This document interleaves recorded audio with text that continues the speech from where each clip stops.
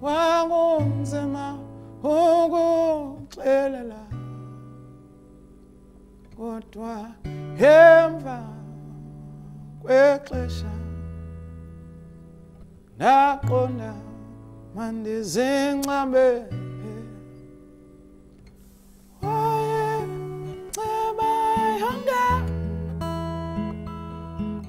inhliziyo yami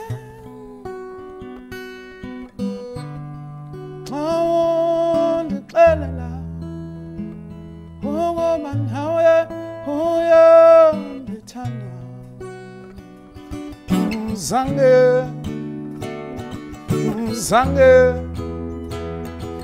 Zange ndaphinde ndafana ndaba ngomunye umuntu ukusukela ngoko Zange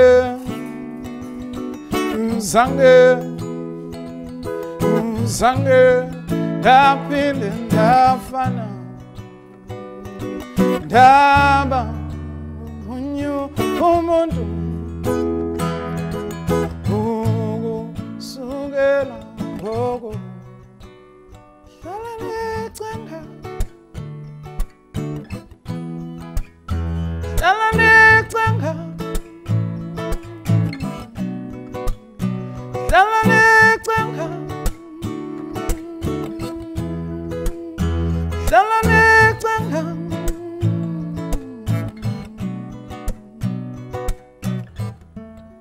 phambi koba ufike ndandingayazi ukuba ndothini ngoba ndandinesidingo isidingo sothando nyangwa nguwe mna ndade ndaphila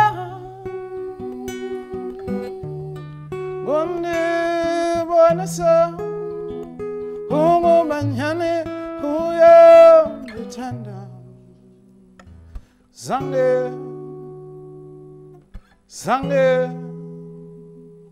Zange ndaphinde ndafana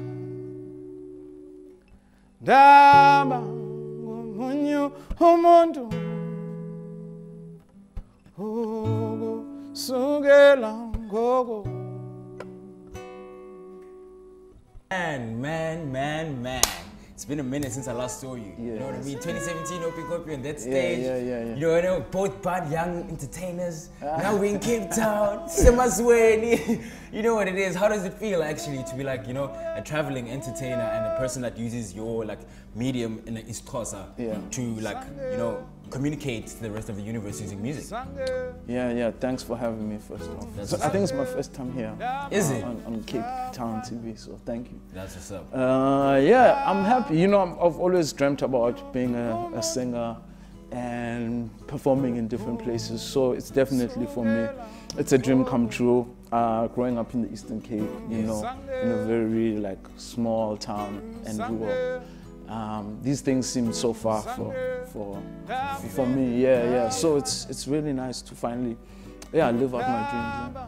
Sure, that's actually like pretty cool that you're actually mentioning the fact that, you know, being from the villages and going to the city, and like that for you was a big switch up, you know what I mean? Yeah. Because a lot of artists also go through that. Yeah. But how did you then use that experience going from the homelands into the city and now going international to your advantage with the songwriting process? How did you make that transition? Sure. Yeah, I guess, you know, when I was growing up in rural Eastern Cape, I didn't think there was anything beautiful about where I came from.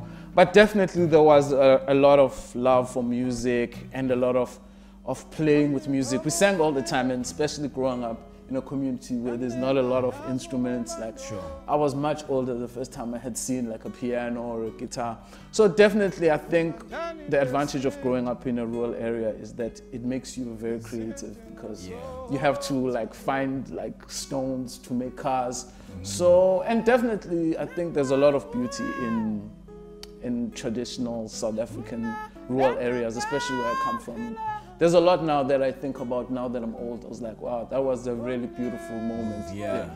But then how do you see, like, because now you're talking about creativity and having like making something from nothing, you know what I mean, because of where we're from. But now, isn't there like a break in communication, or like a broken telephone when it comes to actually taking Xhosa creativity and now having to globalize it and make it, inverted commas, commercially viable? Yeah, I don't think so. I think, you know, especially with as the whole world, when you look at the whole world, people want to know what people do in different countries. I think that's what's interesting. If you go to China, you want to experience how Chinese live. And I think it's the same with music. People are interested in hearing like South African music and almost experience South Africa from, you know, going to Paris to watch a show, a South African artist. I think you get to experience like a feeling of where an artist comes from. But don't you, like, a part of me always felt like, because I've never been overseas, I've never seen a South African act overseas, you know what I mean? So I'm yet to see it, you know, hopefully you'll pack me into your bag, I'm gonna do it. Now. But I felt like there's a certain sense of like mistranslation due to the fact that you saying they want to know about you. They want to know about what's happening in different parts of the world. But when you are there and you're giving them your true South African self, are they able to take it in as the art form that you're giving them, or to them is it a zoo?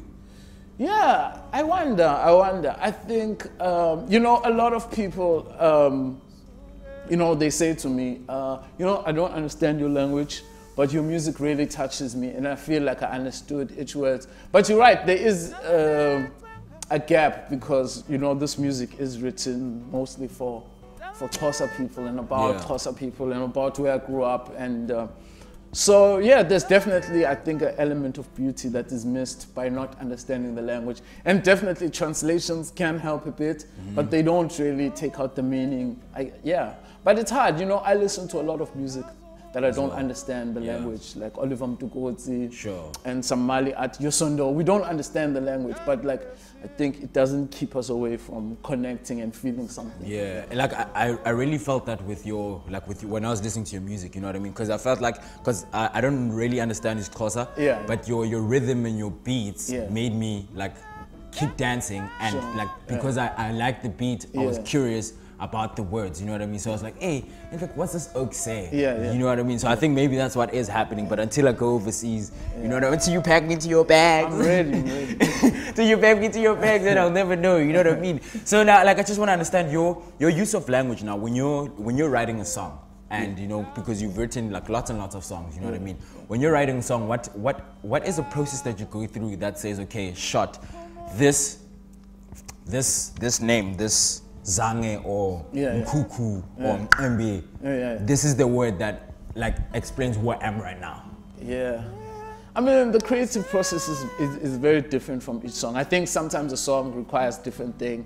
I do write from my own life, so I tend to spend a lot of time like, you know, like if I'm gonna write a song about my mother, then I'll spend a lot of time like trying to talk to my mother, listening to our conversations. But each song is different. Especially my background is in theater, so I bring a lot of that kind of writing into my writing. But Zange came out because that was the chorus, and it's the most repeated word, Zange. So I thought, let me name the song Zange. So how did you choose, how did you choose? You're gonna fall in love with music yet again in Cape Town, my boy, don't worry. So how did you choose the people that you collaborated with on the album? Like, how did you say, okay, I'll tell you. Oh yeah, let me go span with that oak. Yeah, we're not sure. We're still actually in the process of deciding if we're gonna do a collab. But definitely collabs are like people that other people that make music that you think you guys are kind of saying the same thing in different ways. So yeah, it's always like somebody I'm definitely a fan of, and somebody who inspires me, and somebody also who's a little bit different from me. It doesn't make sense I do a collaboration with somebody who's very close to me. It needs to have, like I did a song with We Will Worship, which is a gospel group. Yeah. And that song like blew up, and like and I think that was a powerful collaboration because we come from different worlds and we create something, and we introduce each other to each other's fans. So yeah. That was beautiful. Thank you very much for your time. Thank you so much for having me. That was Bongeziwe Mabandla. We'll be back in Pahana Chena. Let's go drink more vati.